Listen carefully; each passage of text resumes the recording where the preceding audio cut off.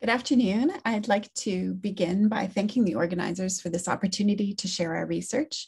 My name is Cheryl Cowdy, and the title of my talk today is Little White Savages, Discursive Constructions of Settler-Colonial and Indigenous Childhoods in Canadian Children's Print Culture.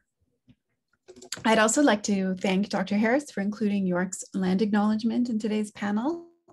I'm grateful to have the opportunity to live and work in Toronto, the traditional territory of many Indigenous nations. On Thursday, December 5th, 1889, the Montreal Daily Witness published a story written by Lola Redmond, a young female public school student from Iroquois, Ontario. As the editor explains, the story, called A Bend in the St. Lawrence, narrates, quote, one of those painful incidents of children who were carried away by Indians, which were much more common in the early history of the United States than of Canada, end quote. In flowery Victorian prose that celebrates post-Confederation Canada's march toward modern civilization, Redmond narrates the abduction of Willie Forbes from the banks of the St. Lawrence at the age of 4 years by the Iroquois. Employing the generic conventions of captivity narratives, the story begins with an idyllic settler scene. The Forbes family's, quote, little shanty nestled among the trees, which seemed to smile condescendingly down upon the happy family. The narrative shifts dramatically from description to the perspective of the boy, and the idyll is interrupted when the child finds himself, quote, caught up by a strong arm. His frightened eyes saw above him a sight which clung to him all through his years. The child gave a cry of horror, but was clasped closer. The Indian, hearing the sister called, bounded off like some wild animal with its prey, end quote. The narrative quickly moves ahead 16 years from the shocking abduction of Willie the child to Willie's development into manhood as Lord of the Wilderness, a Crusoe for the new nation who is more Indian than his Iroquois captors. Quote, he is justly the pride of his captors. He it is who shoots the straightest arrow, who captures the most game, and who is in fact their lord. Just as Willie's coming of age requires mastery of the skills of the indigene, it also parallels the colony's development into a modern, civilized nation and the submission of Indigenous peoples. Quote, inch by inch, the Indians were driven back and their happy hunting grounds were confiscated and made to yield to a growing civilization, end quote. Before he is married off by the Iroquois to one of these so-called dusky daughters of their race, and upon learning the truth of his white origins from the Indigenous woman who raised him, the blue-eyed, fair-skinned Willie chooses civilization over savagery. Enraptured by his sublime sympathy with the natural surroundings of the Canadian landscape, Willie resolves to find his white family and his place in the new nation state. Here we see the construction of the white child captive who both is and is not Indigenous. Willie's inherently noble British soul responds to the sublime call of nature, even as he perfectly enacts a reversal of Omibaba's mimicry as the indigene to take up his privileged place as the new colonial, culturally hybrid subject. I begin with this short piece as it so obviously engages with the conventional tropes of the civilization-savagery binary of colonial literary genres, such as the adventure story, the Robinsonade, and the Indian Captivity Narrative. In his sublime sympathy with nature, Willie embodies all of the trappings of both the noble savage and of the romantic child. This piece also offers evidence of the influence of these genres on the young colonial subjects of Canada. Although little is explained about its female author, paratextual elements accompanying the story suggest a great deal of effort to control anxieties of narrative authenticity concerning stories written by young Canadians. Also accompanying the story is a drawing of the young Lola Redmond, depicted as a civilized young woman. While it is unclear whether the story is fictional or based on local history, Redmond's narrative reveals the fascination for young Canadian settlers of tropes of indigeneity and the proliferation in their print culture and in the cultural imagination of the figure of the captive white child or little white savage. The white captive has long been recognized by scholars as a foundational figure of settler-colonial subjectivity in American literature, particularly in captivity narratives. Scholars of American children's literature have also interrogated the function of the figure of the white captive child in nation building. The captivity narrative has a less prominent history in Canadian literary and cultural scholarship. Yet, as Andrew O'Malley has demonstrated, one of the earliest examples of Canadian children's literature, Catharine Parr Traill's Canadian Crusoes, invokes the captivity narrative when a settler child character is captured by a local nation. The illustration on my title slide and depicted here as well shows one of the child characters, Catharine, being carried off by members of the Ojibwe nation. Consider another example, another exemplary piece from the Daily Witness, which documents anxieties about racial purity at the turn of the century, with a peculiar focus on the figure of the ambiguously Indigenous child. Published in February 1890, this article, called Not a Captive, reassures readers that the parentage of, quote, the little pale face discovered by Mr. Frederick Villiers among the Blackfeet in the Northwest has been verified to be of, quote, Indian extraction by a government interpreter who claimed to have seen the papoose at birth.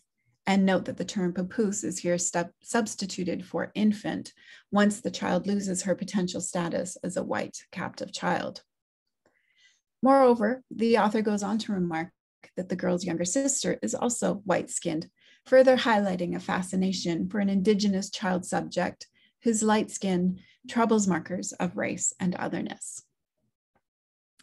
My research explores the ideological work of the captive white child as a discursive figuration in post-Confederation Canada, placing this unique figuration of Euro-American childhood in the context of British imperialism and Canadian colonialism, most particularly the implementation of the Indian Act in 1876. Tracing historical iterations of the trope in Canadian children's literature and print culture of the 19th and early 20th centuries, I argue that the captive child as little white savage is an ambiguous, discursive construction of settler colonial childhood that radically silences Indigenous childhoods, rationalizing the project of cultural genocide that targeted Indigenous children, capturing and removing them to residential schools for over a century. Today, I focus my analysis on Emily P. Weaver's novel, The Search for Molly Marling, a compelling example of colonial fiction for young people that employs conventions and tropes associated with the adventure story, the Robinsonade, and captivity narratives. Although she is little known today, Emily Poynton Weaver, 1865 to 1943, was a successful author by Canadian standards of the period. A member of the Ontario Historical Association and a prolific author of children's nonfiction and historical fiction, Weaver shaped generations of young settler Canadians' understandings of the nation's history and of the relationship between settlers and the Indigenous nations of North America. In 1903, her novel, The Search for Molly Marling, was secured for distribution in Canada by Charles Musson under the imprint of his newly founded Musson Book Company. Originally published by the Religious Tract Society in London, the novel reflects the shift towards secularism in RTS publications of the early 20th century, while still embodying a commitment to Christian evangelicalism and a belief in white British racial supremacy. In 1905, Weaver published A Canadian History for Boys and Girls, a textbook that was widely used in Canadian schools, and in which she summarily represents the history of the new nation as, quote, the story of a long struggle between the French and the English, during which the Indians became of less importance, end quote. Despite Weaver's popularity as an early author of children's literature, her work has received little attention in Canadian children's literary criticism and book history, silenced no doubt by her status as a female journalist and as a prolific writer of popular fiction for children. Nevertheless, Weaver's work has much to teach us about the role of children's literature in the creation of a national settler culture in Canada. The search for Molly Marling is compelling for the ways that it participates in simplistic representations of settler-colonial relations, and for the narrative strategies of ambivalence its Canadian author employs in her representation of two settler girls kidnapped and adopted by the Delaware from infancy. Set near Pittsburgh in the mid-18th century, the novel participates in many of the conventions of adventure stories, Robinsonades, and American captivity narratives. It also borrows from a diverse body of historical source material in its fictional account of an English working class hero named Dick Harriet, who travels to the New World to rescue the granddaughter of his employers from her capture by the Delaware. Depicted in the image on the slide is a visual reimagining of a significant historical source for Weaver's book, Colonel Bouquet's redemption of 300 white settlers, including children, following the conflict known as Pontiac's War in 1764. Note the visual focus in this image on the white captive child in Benjamin West's representation. Dick's adventures in Indigenous territory during the French Wars is the device that secures his transition to the middle classes. He is an orphan who has been taken under the wing of a wealthy mercantilist family in London, the Marlings, who promise Dick that he will be recognized as their legal son and heir upon his return with their long-lost granddaughter. The wilderness journey thus represents for Dick a kind of spiritual and material redemption that is a hallmark of both the Robinsonade and the Captivity Narrative. Upon their rescue by Dick Harriet, Violet Eyes and Sun in the Hair, the two female characters, are compelled to engage in a contest of English civility that will determine which is the true long-lost Molly. The contest demonstrates the imbrications of colonialist, racist, and patriarchal ideologies in the foundation of Canadian nationalism.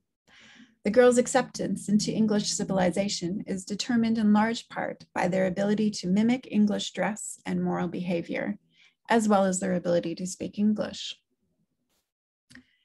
Dick first meets Sun in the Hair after he is captured by the Delaware himself. Although she physically embodies whiteness with her blue eyes, fair hair, and skin, her zealous torment of the English prisoner in her charge leads Dick to call her the Little White Savage. Her menacing mimicry of wild behavior and her cruel torment of Dick complies with discursive constructions of indigeneity as wild and savage. For instance, consider this description of Sun's torment of Dick in the ways she and the other Indigenous children engage in an activity that seems to conflate their menacing behavior with a savage form of play. Sun in the Hair is frequently described laughing or singing her wild Indian song, further constructing her discursively as a wild and uncontrollable child. When we first meet her, she speaks no English, suggesting that she is beyond Dick's civilizing efforts.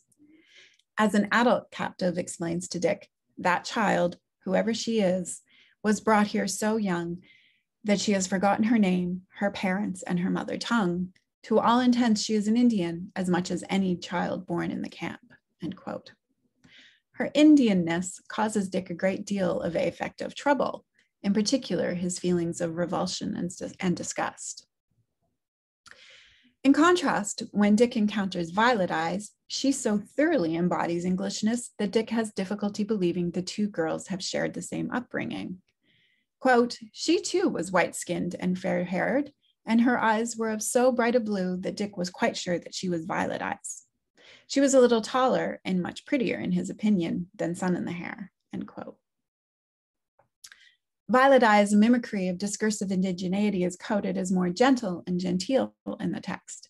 She has learned to speak English from the captive adult settlers in the camps, and she embodies the more positive qualities associated with the noble savage trope.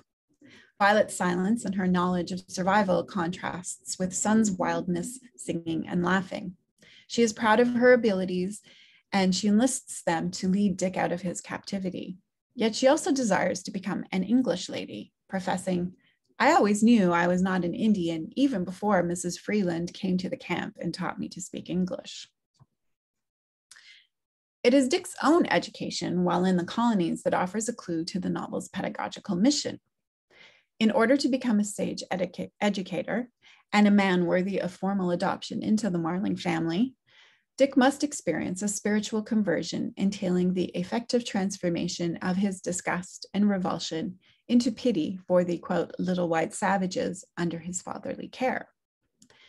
Dick experiences only a brief moment of conscience in which he questions whether he is right to, quote, force her, son in the hair, to go with him if she did not wish, end quote. This moment of cognitive dissonance is quickly glossed over, but it does haunt Dick's pursuit of the girl with the semantic difference between rescue and capture. Who is really capturing whom in this so-called Indian captivity narrative? As foils, the girls represent a composite discursive construction of the captive white child, yet they also represent the unrepresentable, the Indigenous child.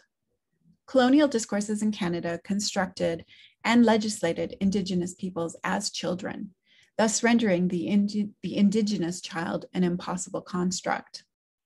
Published only 27 years after the Indian Act of 1876 enshrined the government's control over status rights, especially for women, and legislated the institutionalization of Indian residential schools in Canada, the novel participates in the colonial project of assimilating Indigenous populations by taking, quote, the Indian out of the child.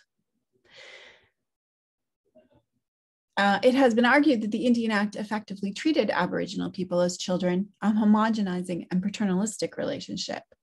To quote the 1876 Minister of the Interior, the Indians must either be treated as minors or as white men. Together, Violet and Sunny stand in for the silenced Indigenous child, and by this logic are both the little white savage and the enculturated, educable child capable of assimilation, however resistant. Narratively, the mystery of the girl's origins must be solved in order to assure the true Molly receives all the rights and privileges of her race and class. To determine this, the girls are put in display before a community of settlers who knew the Marlings and who are anticipated to correctly identify the proper signs of both whiteness and of Englishness. Not wishing to advantage one over the other, Dick has them dressed in the same simple garb. An obedient subject, Violet enters the contest silently and demurely. Conversely, when her double enters, there was a succession of screams. Then Sun in the Hair dashed into the room with her long locks flying loose and a patchwork quilt of marvelous design clutched round her shoulders. Stamping her little bare foot, she began to tell him some long tale in her familiar Indian. Curiously, in spite of Sun in the Hair's wild and vociferous display of indigeneity, and despite Violet's ability to more properly mimic English civility, the community is unable to reach a unanimous decision. Dick determines to bring both girls back to England with him on a ship named, ironically, the Mohawk Queen. The ship's name highlights the novel's seeming ambiguity in relation to discursive constructions of the colonial subject and of indigeneity. Throughout their journey to England, and even once the trio arrive safely in London, Sunny Hair, as she comes to be called, is permitted a surprising degree of license to continue resisting Dick's efforts to civilize her. Yet, when Dick begins a program of teaching the two girls to read, Sunny proves to be the quicker scholar of the two. Such hints lead to the novel's dramatic resolution of the mystery. Spoiler alert, Sun in the Hair turns out to be the long-lost Molly. Under Dick's tutelage, the little white savage completes her transformation into the transcultural Mohawk Queen and can safely take her place in the racial and class hierarchy as the inheritor of the Marling family's wealth. Despite the many signs in the novel that hint at Sun in the Hair's inherent Englishness and racial superiority, her ability to fool readers and colonists as a successful mimic of indigeneity is key to the novel's ambivalence. As Sarah DeLu argues, the power of colonial discourses to form Indigenous peoples likely lays in the amorphous nature of discourses. In contrast to the white child captives of American captivity narratives who must, quote, transform themselves from powerless, tender, and suffering innocent children into bicultural, culturally rich adults, and that's according to Elise Marienstras. Sun in the Hair is permitted a degree of resistance that must be naturalized and co-opted to rationalize the capture and education of Indigenous children by the Canadian state. Molly never leaves England, nor does she give up her wild ways once she marries a rich London merchant. The novel ends with the surety that the Mohawk Queen dies a loyal British subject. Thank you so much for listening, and I look forward to our conversation today.